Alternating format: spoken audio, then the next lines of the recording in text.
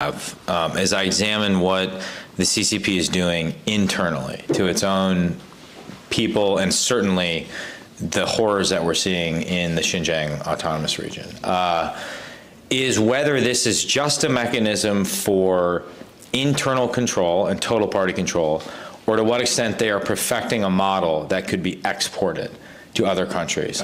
Yeah, so it is. I've just been fascinated by this research. It's first of all about really domestic security. We see that the spending of the PRC on domestic security is even larger than on their military. So that's really their highest priority, to stay in power. And they have been perfecting it over the years. It's almost a scientific and algorithmic governance that they have started imposing. And it's chilling, because even when there's the smallest uprising or the smallest dissent, they would know immediately. And technological capabilities have enabled them to do so. We have much higher processing power today. There's systems today that can scan 100 million faces in a matter of 10 seconds, or hours of video footage in just minutes. So that really empowers the party and will likely increase the likelihood for them to stay and perpetuate their rule, because it's just becoming really. It's also saving them costs.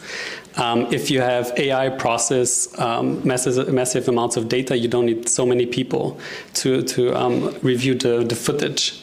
And that's kind of saving the cost as well for the surveillance state. But looking abroad, it's also quite chilling, because we see Chinese surveillance equipment in basically every country, smallest to the largest. We have Huawei Safe Cities, which is their branded name, Safe Cities, in Nairobi, then we have it in Uganda, all across the world. And we can really see also a strong industry within China. The company is pushing it out because they want to make money, right, from surveillance products. And so they're pushing it out into the world. And where is that leading us? I think it really becomes worrying when, because the CCP is propping up friendly regimes with the surveillance equipment abroad. We've recently seen that in Afghanistan, where Huawei is extending and building the CCTV network within Afghan cities, and is thereby really propping up the Taliban regime there. And something similar is happening in a variety of